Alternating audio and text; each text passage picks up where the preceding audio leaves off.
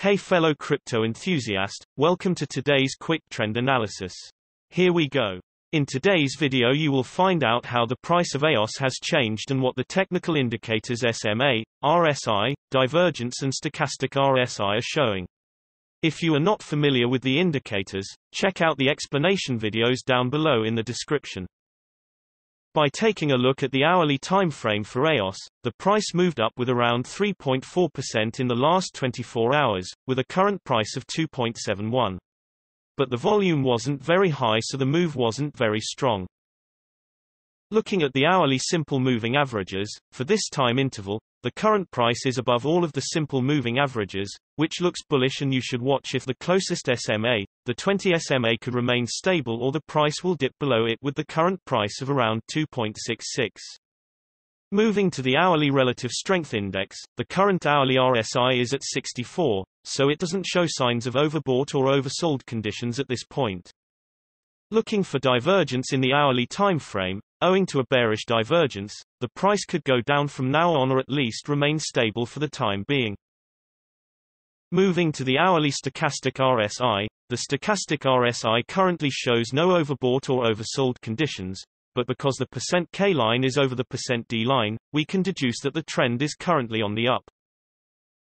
Jumping to the 3-hourly simple moving averages, the current price is above all simple moving averages for this time interval, which looks bullish, and it is to watch if the closest SMA, the 20 SMA, could hold support or the price will break it to the downside below the current price of around 2.63. Moving to the 3-hourly relative strength index, the current 3-hourly RSI is at 61, so there are currently no signs of the crypto being overbought or oversold. Looking at the 3-hourly stochastic RSI, both the %K and %D lines are located in the higher region. This means that the price is high due to overbuying, and a change in the trend, or at least some kind of consolidation, can be expected. Nevertheless, the K line has yet to cross the D line, so it's recommended that you wait and see if the trend does in fact go down. Moving to the daily simple moving averages, the current price is between the 50 and the 200 SMA. If the price bounces off the 50 SMA, which is currently at 2.57, it could be seen as a support, and the 200 SMA, that is at 2.72, could be seen as a resistance to the upside. Breaking either way signals a possible further move to the corresponding direction. It's important to note that currently the price is below the 200 SMA, which is normally a strong resistance.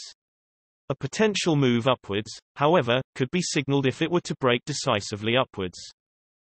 Jumping to the daily relative strength index, the current daily RSI is at 59, so it doesn't show signs of overbought or oversold conditions at this point. Moving to the daily stochastic RSI, both the %K and %D lines are in the higher region, which means that the price is getting overbought and soon a trend change or at least some kind of consolidation could be expected. The K line is below the D line, which shows that the trend has shifted to the downside.